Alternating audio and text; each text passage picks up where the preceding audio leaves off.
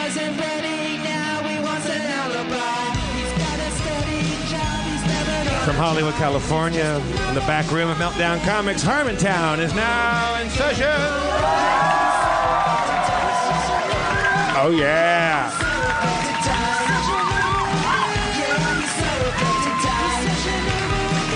Let's bring out somebody near and dear to my heart, Mr. Spencer Crittenden.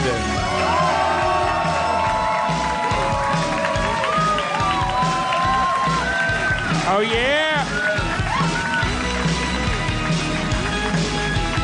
And the mayor of Harmontown, Dan Harmon.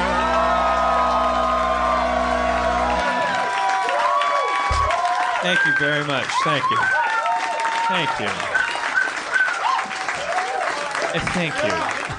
Thank you. Thank you. You seem very cocksure tonight. I'm a little high. I'll be honest with you.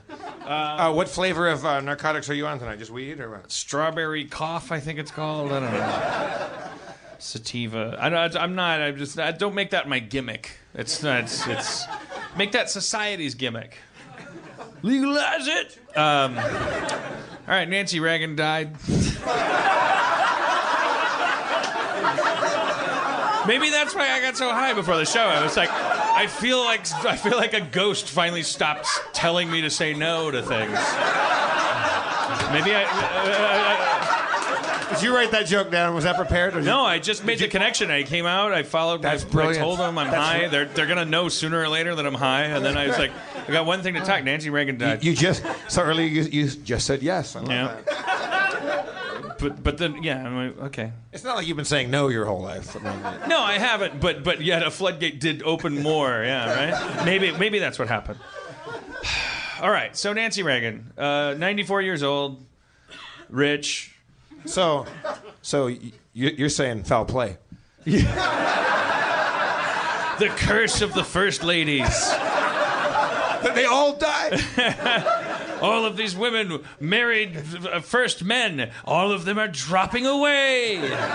In their 90s. Year by year. Norma Taft. You know, you want to be a great serial killer, kill people who are 94.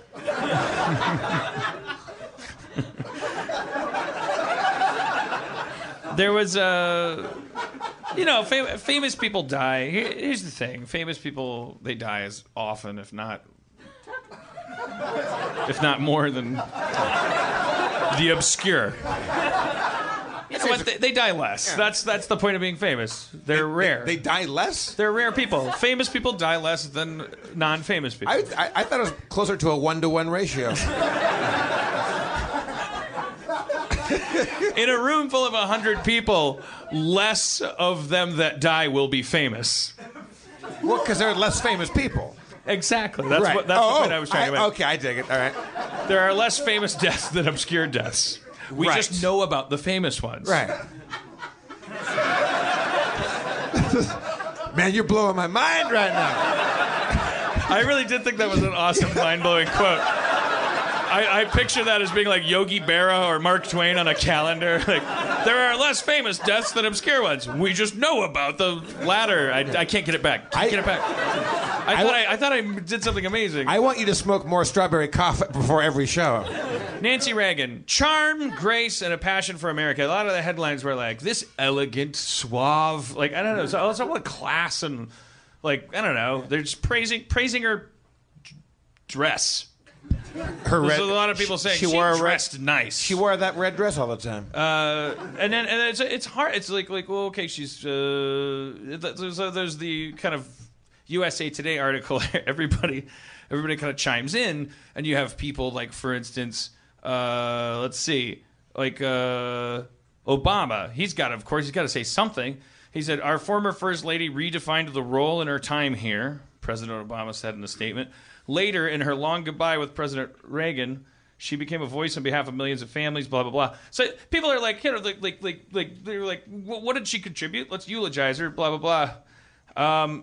See, scrolling down, Mitt Romney said, he kind of, he said something kind of dickish, too, that'll undercut my punchline, which is Trump. But it's like everybody from Republicans to Democrats and everyone in between, people that lost their election, like Jimmy Carter had to say something, and he said, Mrs. Reagan's Just Say No program prevented many young people from falling prey to the allure of drug use. Like, she started a phony war on drugs that's put a bunch of people in prison for no goddamn reason. But just confine this to the box of how to do a eulogy. Just for a second, then we'll get to all that stuff. That was mine. So it's just paragraph after paragraph after paragraph. It's like Jim Henson said this, Jimmy Carter said that. It's just like everybody like, oh, what's he gonna say? She was like the Muppet of people, and but it's just like people largely get to, like, Obama had a really nice story. I think I read the wrong paragraph where he really kind of nailed it the most, because he really did. He was like, it's hard to move into the White House, and she gave Michelle Obama like a kind of like a tutorial in it, like she was like you know, it's just like focusing on her. Like Donald Trump called Mrs. Reagan the wife of a truly great president. That's it. That's the end of my story. And people say he's a misogynist, but listen to that. Listen to how much he loves women in that quote. What a fucking cunt. He can't do anything I like. It's kind of magical because he just, every time he says something, you go, oh, I fucking want to just hit you in the face. The wife of a truly great president and an amazing, amazing woman. She's really, really, really great. No, it's true. It's true. No, it's true. It's true. Well, Ted Cruz said she will be remembered for her deep passion for this nation and love for her husband. I mean, of course, well, you know, she'll be remembered for her love of her husband. Yeah. That's because her husband will be remembered. She did take care of a deeply, like, senile, demented old dude for, like, a long time, and she was very cool about that. I mean, it was really weird today on CNN. I turned the TV on for a moment today, and Anderson Cooper was talking to his mom, Gloria fucking Vanderbilt. That's fucking weird, too. What? His mom's Gloria Vanderbilt, if I'm not mistaken. And so they interviewed her because she and Nancy were, like, apparently bosom buddies. Like, they were really good friends. And so he's talking to Gloria Vanderbilt, like, on the phone. And Anderson Cooper, news anchor, goes, okay, Mom, so, and he kept calling her Mom. I was like, this is the worst news show in the world. Talking to your mom. That sounds adorable, though. Okay, I mean, she actually eulogized Nancy quite well because they were pals. But here's the thing. Like, so Nancy Reagan, you think, well, you guys don't think. Some of you think, I don't know, like Norma Taft. Like. But I was a child of the 80s. Nancy Reagan sat on Mr. T's lap. Now, Nancy Reagan was the Just Say No lady. Nancy Reagan was on, why can't I speak? Because I'm high. Nancy Reagan was on Different Strokes. And she had a little gimmick, and she was Nancy Reagan. Did she do a little dance? She would, you know, she just like they would trot her out, and she'd get like, I'm here with Knight Rider. Knight Rider can say words that cars can't, i.e. all of them. But there's only one word your car needs to know, and that's no to drugs.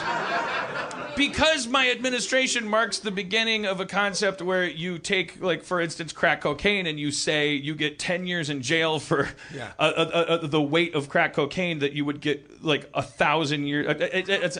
Anyways, it was there was a lot of shit that you see people tweeting, and you go, like why are we eulogizing this person? And, I count myself among that. It's like come on. Don Knotts dies, and you go, look, a lot of people are dying. Don Knotts died, and he was in the show. Goodbye, Don Knotts. If a president dies, and you go like, well, I remember that time in my life. He was president of it. Okay. Net zero. Like, probably positive memories and negative whatever. Didn't know. The wife of a president, I'm like, I'm not going to deify anybody. Yeah, there must be a because if you're deifying her, you're deifying her for Breakfast in America or whatever that era was called. It's a dawning of a new age where we're going to take all the mentally ill people and throw them in the street and just call them homeless from now on. Like that's not her. She wasn't like banging a gavel and saying we should do that. Yeah. She wasn't necessarily. I don't like. Here's the thing. Big mistake we made during that era. The biggest complaint that is the gay community, because they literally, not only were they not responsive to what they knew was an epidemic, that they actually, there's paper trails of them like going, let's actually come on. We don't need that much funding for like that area and stuff. Scandalous. And there was a. It was scandalous because it was a gay disease, and and then there's a story I read today, and she just died, so I'm like standing over her grave and going, now let's talk about what a shitty time that was. I'm not talking about her. You know, what'd be great. She was probably an amazing person. If I were Nancy Reagan and my legacy, we're all going to remember her for having a red dress, being a first lady, in that order, and say no to drugs. What if she fucking just OD'd? If I were Nancy, I would just say, I'm just going to speedball it. I want you to find me with Dave Navarro on a bathroom floor. Or if she just said on her deathbed, if she just said, like, listen, just say yes to all of it. Yeah. There was a story I read, and this, like,